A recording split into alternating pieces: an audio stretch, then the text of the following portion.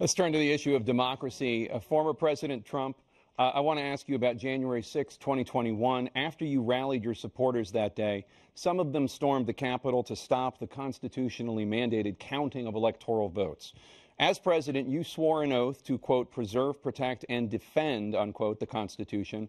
What do you say to voters who believe that you violated that oath through your actions and inaction on January 6th and worry that you'll do it again? Well, I don't think too many believe that. And let me tell you about January 6th.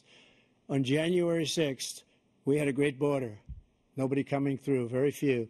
On January 6th, we were energy independent. On January 6th, we had the lowest taxes ever.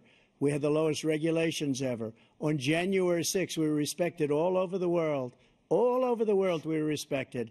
And then he comes in, and we're now laughed at. We're like a bunch of stupid people.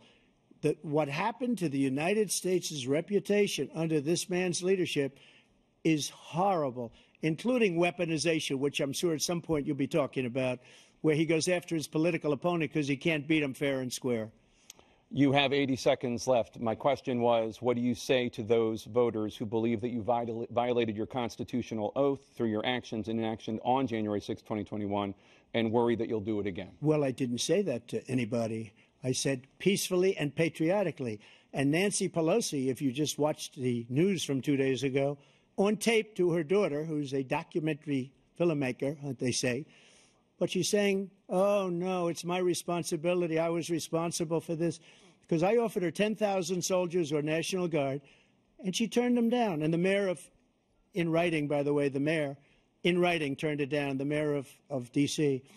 They turned it down. I offered 10,000 because I could see, I had virtually nothing to do. They asked me to go make a speech.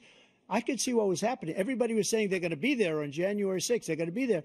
And I said, you know what? There's a lot of people coming. You could feel it. You could feel it, too, and you could feel it. And I said, they ought to have some National Guard or whatever. And I offered it to her. And she now admits that she turned it down. And it was the same day she was, I don't know, she can't be very happy with her daughter because it made her into a liar. She said, I take full responsibility for January 6th.